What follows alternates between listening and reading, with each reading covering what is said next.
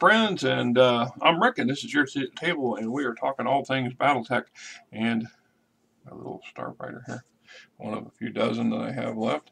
This is Dropships and Jumpships from BattleTech. This would be the initial primer on star travel and space travel in the inner sphere for BattleTech 3025, and later this is, let's see, this book cost me $15, and I bought this in 1988.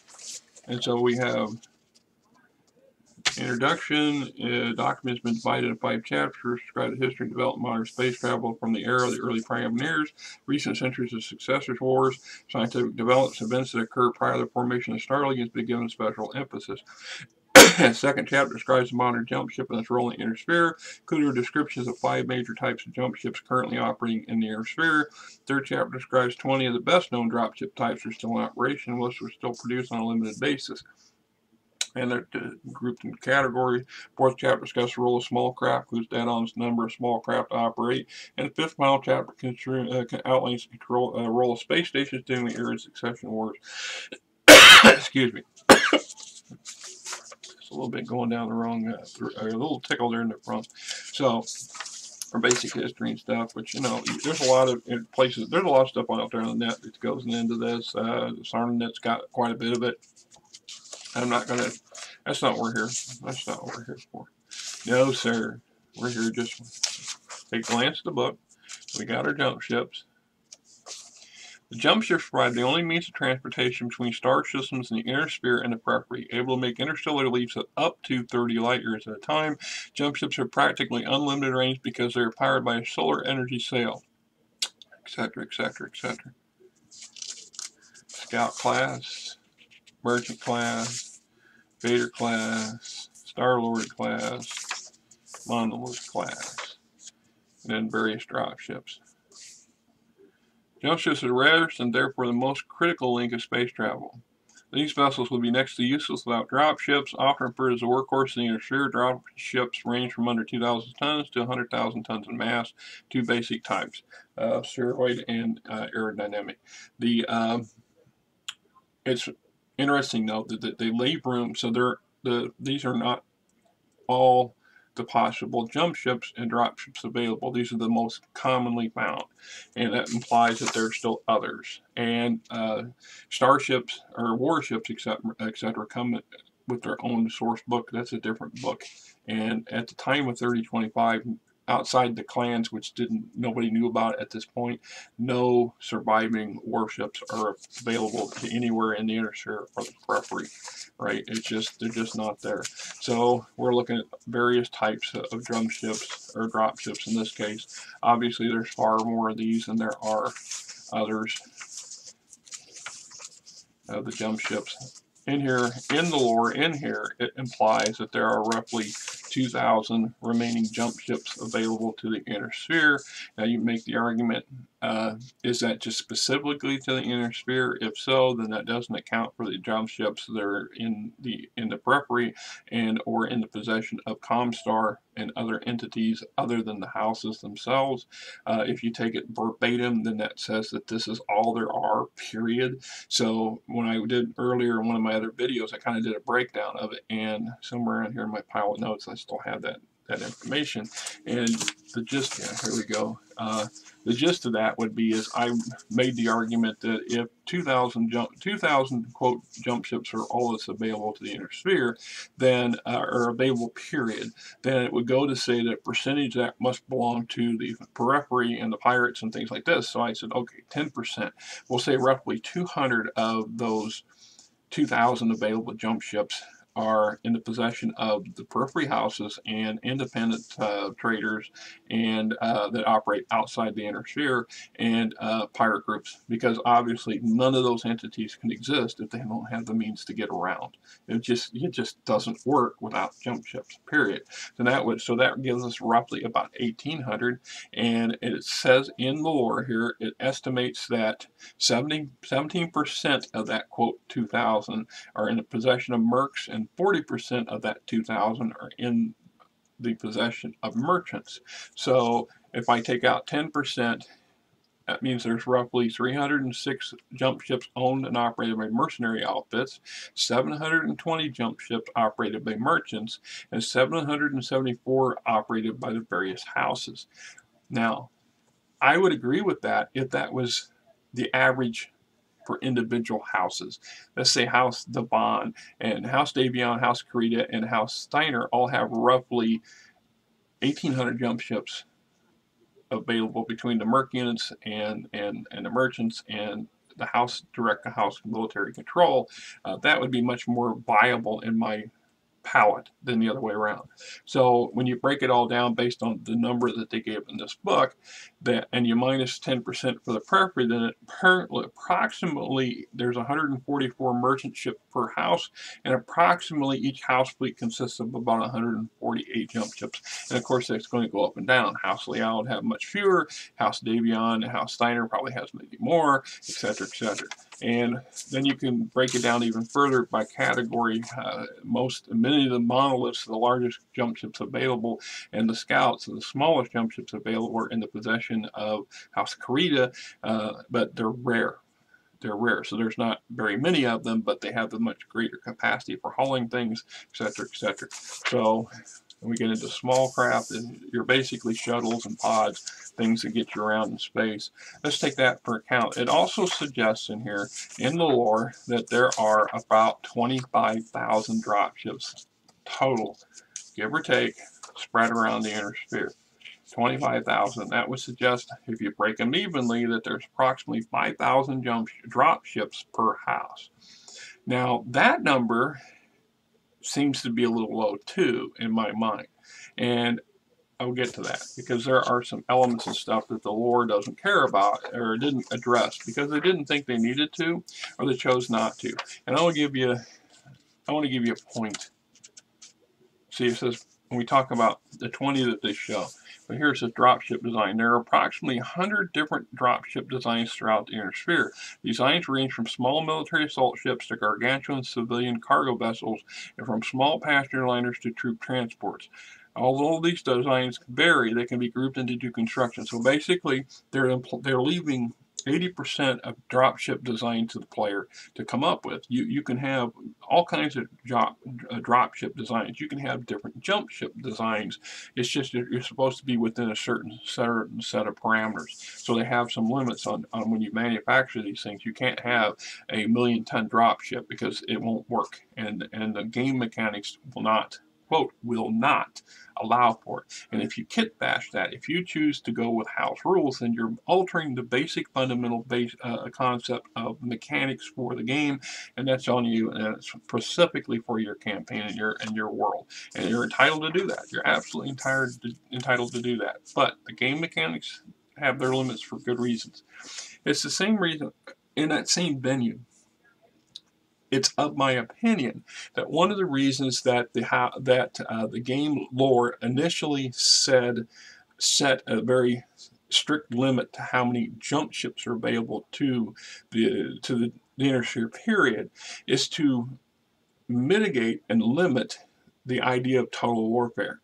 This idea that they want, it's much more conducive for our tabletop wargaming and our role-playing game systems to allow there to be a very big constraint. It's much more fun for small units to go on raids and to defend against raids and to interact as elements within something bigger than to have yet all-out concept. It's not until later in the game concepts that the idea of a new succession war breaks out, where literally hundreds and hundreds of combat mech regiments and supporting units, thousands of supporting units, are moved around the inner sphere in vast numbers in a hurry. And it was from that timeline that made me go, wait a minute, that it's just not. Why is it that there's this artificial limit, and why? Why is that not set right in my mind? And I believe that it's grossly short of what there ought to be. And the house lore addresses this a little bit, but at no point since FanPro, Catalyst, Uncle Buck's, Uncle Tex from whatever, and nobody's come up with me to me and said, look, maybe those early numbers were a little jaded or a little underevaluated, and or this is why we were sticking to that. My personal belief is, like I said, is they chose to limit. We didn't want another Star Trek and Star Wars. They didn't want space travel to be as common as jumping in your car and running to the grocery store. They wanted it to be a crucial Achilles heel to prevent any major massive changes to the inner sphere. And to do this is, from a military perspective, is to limit how much capability of moving things around there are.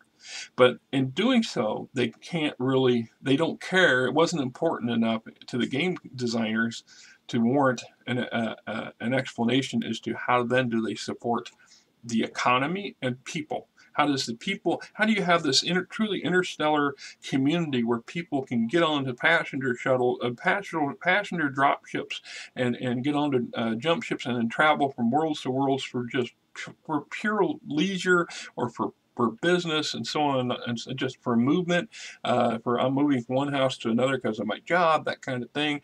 And then they most certainly did not take into account the sheer amount of tonnage required to support interstellar entities over and over and over again, in lore, in the books, in the novels, in everything. It's implied there are world after world that are dependent on other worlds for food, for water, for resources, for defense, for communication, for everything. Yet they do not have the capacity to have that dependence.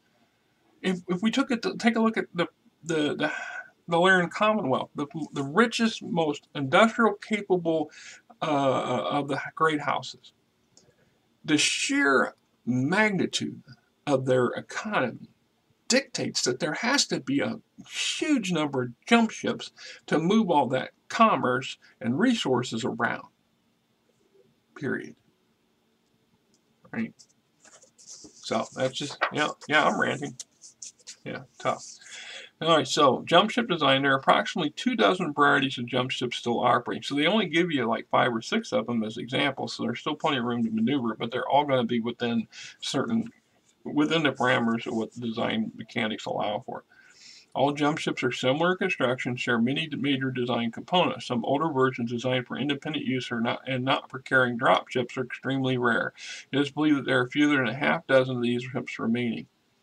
Most jump ships resemble arrows, and goes on and talks about the drive systems and fuel, cargo sections, command sections, literally the entire workings of how things work, right? We've got ship operations and some basic rules for how to deal with that. Space operations, travel date, time dates based on the planetary, based on the stars category, planetary operations, vector thrust, special operations, ship operations, right? Jump points, recharge operations, maneuvering operations, docking operations, decompression, boarding, repelling, abandoning ship, routine operations, purchasing a space vessel, ship cost. This is another thing that just, first they tell you that there's this serious limit to how many jump ships there are. They're literally in the hundreds. Each house has hundreds of jump ships available. And between all the great houses, and none of the periphery states have the ability to manufacture jump ships, and ComStar is not brought into the equation, and the clans haven't arrived yet. So amongst the 5 great houses, only the total of production averages 12 jump ships per year. That's not enough. That's not enough to support, the attrition rate of accidents that are going to occur in failure rates. So what that tells you is as many of the existing jump ships that are available now are hundreds. They're centuries old. Some of them go back to the Star Age, the Star League era, and then possibly some of these rarer, fewer design ships, the ones that there maybe only 6 or 7 left in the entire known space, they predate the Star League to the earliest days of star travel. So the possibility that some of these ships have some serious longevity and their ability to just keeping in mind that all the technology crunch and stuff that's occurred in the first 3 succession wars, especially after the first succession war, had such a devastating impact on everybody. I mean, literally, you know, obliterating everybody into the Stone Age, then we're talking, you know, it's just, geez, come on, what? There's no way. There's just no way that this is sustainable, in my opinion. And I just lost track of my rant. So, and that happens sometimes when I do that. It is what it is. So, to purchase a new dropship or jump ship was a major undertaking. A new Leopard-class dropship costs about 60 million C-bills. Savage vehicles can be purchased for less than half that. So I'm more than inclined to believe that if you're starting a Merc unit or you're whatever, and you want to purchase a drop ship, that's viable. That's considering the quote 25,000 roughly available according to the lore that's in this book, or quote canon that's in this book, then yes, that's a doable thing. But there's less than 2,000 jump ships available collectively to all the houses in the inner sphere. Acquiring even a beat up one is going to be should be impossible. A Merc unit by right should not be able to acquire them unless they were earned or stolen or given to them by a house.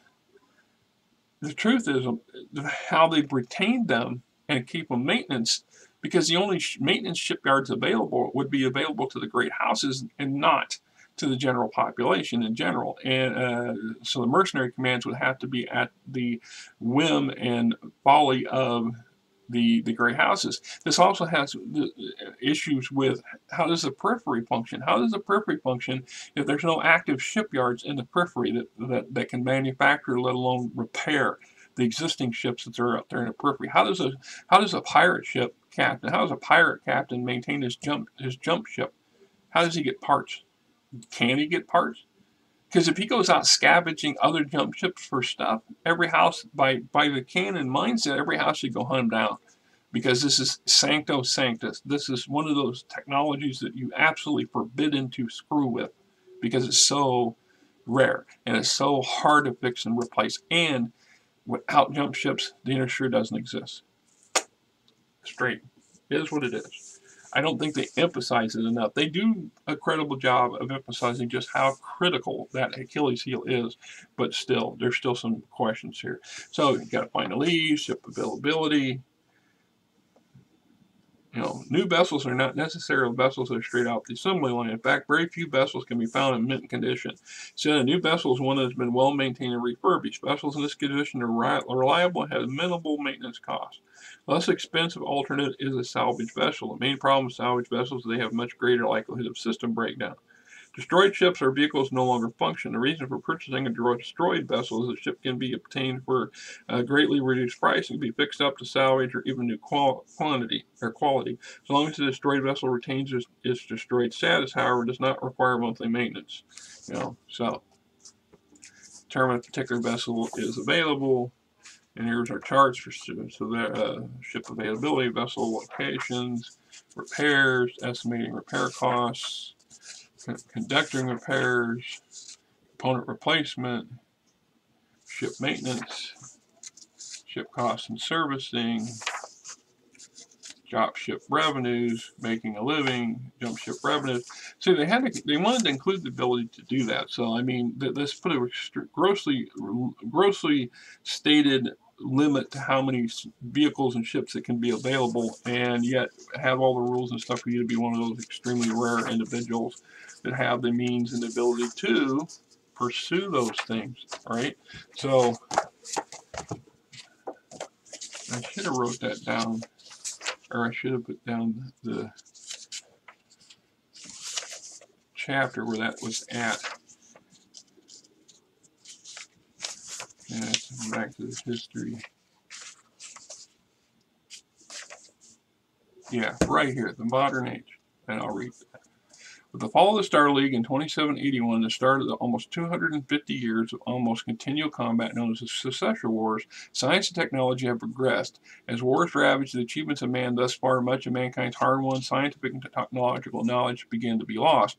Industries and other strategic military targets were destroyed as each of the 5 leaders of succession states struggled for dominance. At the present time, the successor states possess a minute fraction of the original FTL ship construction. Keep in mind that phrase, a minute fraction of the original construction at the height of the Star League. Estimates indicate only about a dozen new jump ships are produced each year among all the successor houses. This low-level production can barely keep up with the annual number of jump ships lost to war and age-related breakdowns. Remaining vessels number about 2,000, give or take, but 2,000, an amount that has remained fairly constant for decades. Dropship production has also suffered greatly from the ravages of war, whereas at one time thousands of dropships were produced annually. Now only about 30 or 45 come out of the few remaining construction facilities. Even so, the number of dropships still operating in a sphere has held fairly steady, with still estimated about 25,000 vessels of both civilian and military types. While this may seem like a large number, the figure does not reflect the operational status of these vessels, and many are old and have parts that are no longer serviceable. Then we have a list of manufacturers, types that they manufacture, and where they're located. So, right, we're going to bring on my notes, because that's what we do. And let me pop this up here, so, right. All right, so FTL travel in the inner sphere. Lore stipulates the current, as of 3025, production of jump ships is a minute production at the height of the Star League. What do they mean by a minute? What do they mean by a fraction? Lore states, as of 3025, the combined jump ship production of all houses is approximately 12 per year. Discounting ComStar and Clan production, this implies that at the height of the Star League, estimated production would have been around in the hundreds. And I say, if we take the phrase literally, a minute of production would suggest, i.e. 60 minutes out of an hour, that at its height, the Star League produced about 720 jump ships per year. This number makes sense to me. This is a viable number. This number really works for me, as opposed to 12. An estimated 720 per year for 320 years leaves us with approximately 230,000, give or take, number of jump ships that were produced from the beginning of the Star League to the current, or to the end of the Star League. That's a huge amount of number. That would suggest that the drop ship count was in the millions. But when you look at the sheer amount of settled systems, there's roughly 200 acknowledged settled systems in the inner sphere, and I find that kind of ironic that if you add up what all the house manuals claim the houses individually have, it's almost the same number that they have for jump ships. It's like it's suggesting one house or one planet, one settled planet, one jump ship. It just, right? Okay, in my mind. So it's far more likely that the suggested 2,000 remaining jump ships as of 3025 are grossly understated.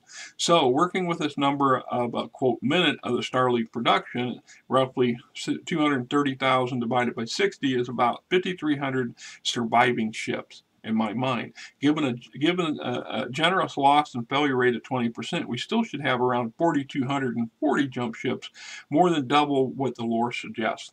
And I find that much more palatable. I believe that each house probably has a couple thousand jump ships between the merchants and the mercs that they employ and the house-controlled navies and stuff of their own. And each house, of course, based on its size, would have more or less in that balance. What lore fails to talk about what the lore failed to take into account isn't the amount of military movement, but the civilian movement needs of the Star League and the great houses. Over and over again, both lore and story implies that travel within the inner sphere is active. It would be reasonable to suggest millions, if even tens of millions, of citizens travel, be it for business, pleasure, or a need to relocate. This implies that the need for jump ship capacity has to be greater than what the lore allows for. It just simply doesn't support it. It doesn't support what the books and the stories and conjecture or just doesn't support it.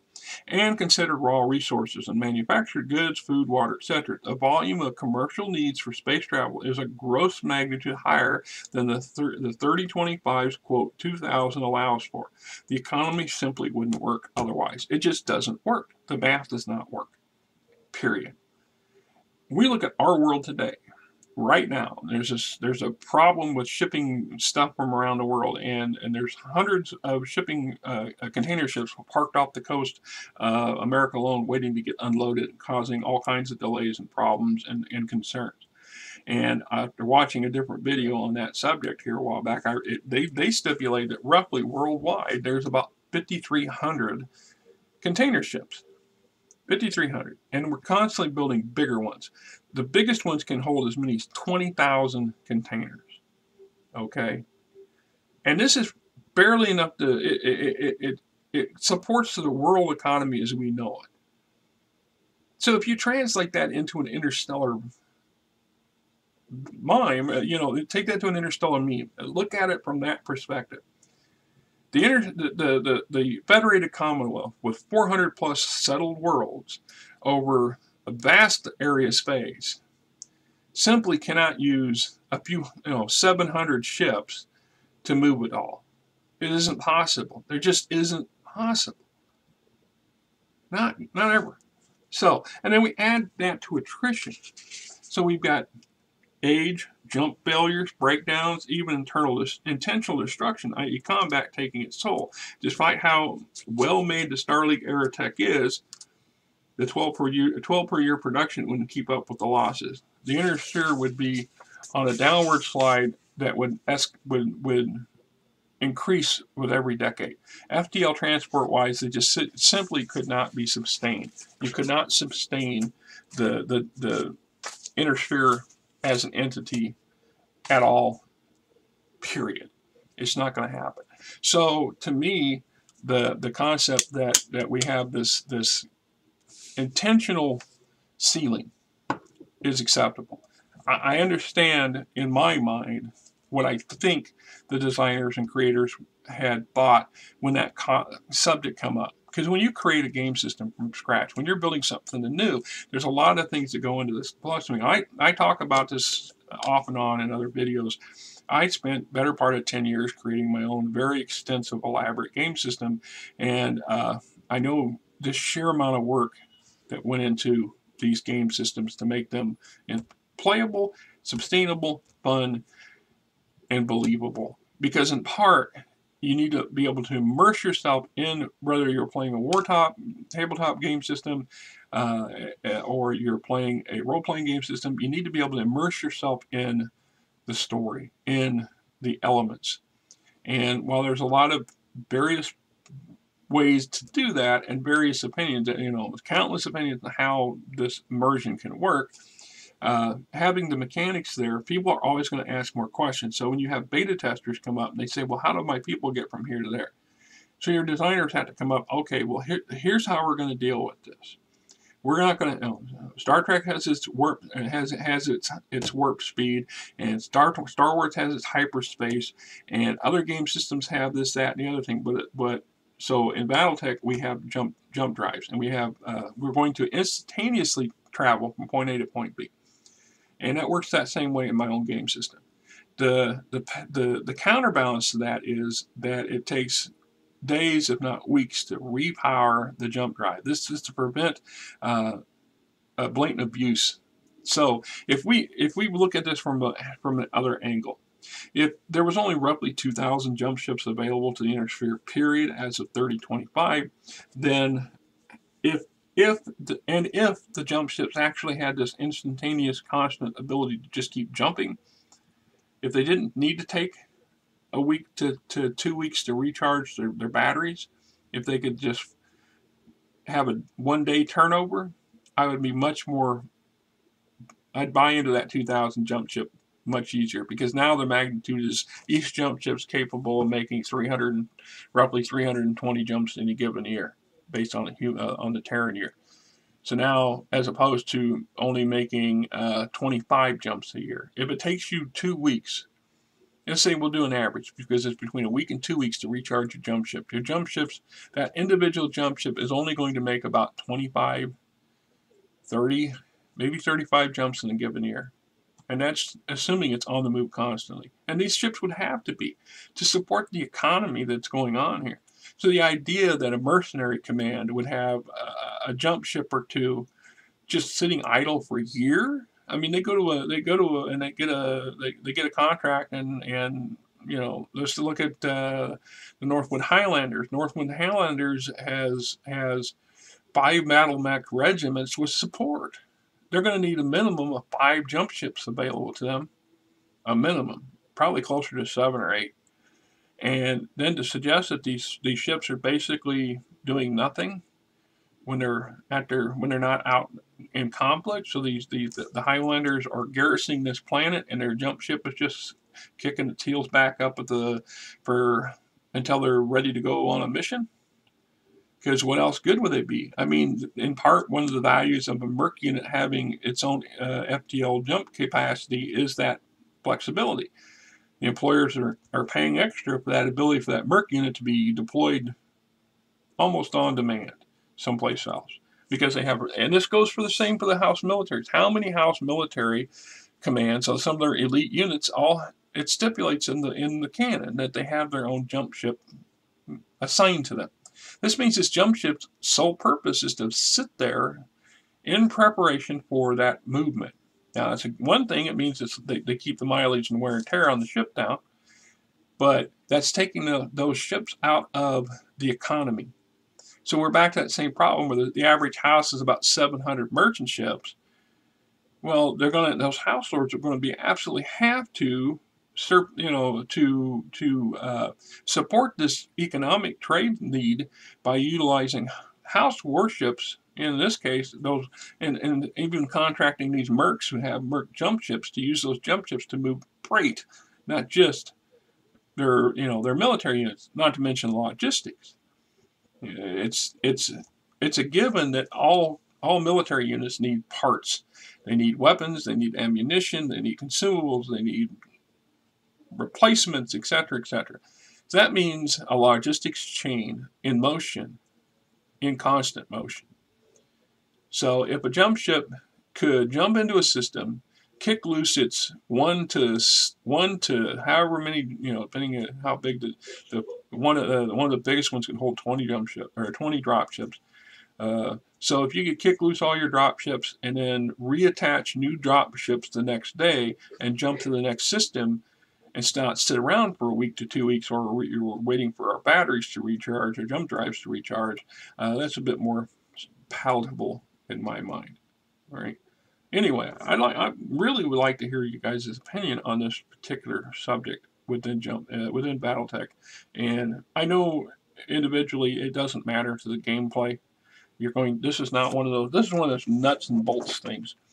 For those of us who really, really want to work within the rules of a game system and to utilize the spirit and the flavor to its fullest effect, there's so many cliffhangers, opportunities revolving around that jump ship.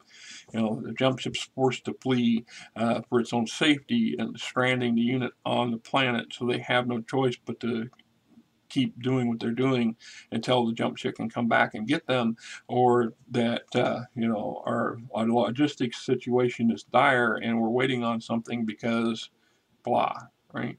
But anyway, this is Rick, and you guys have a great weekend. Till next time.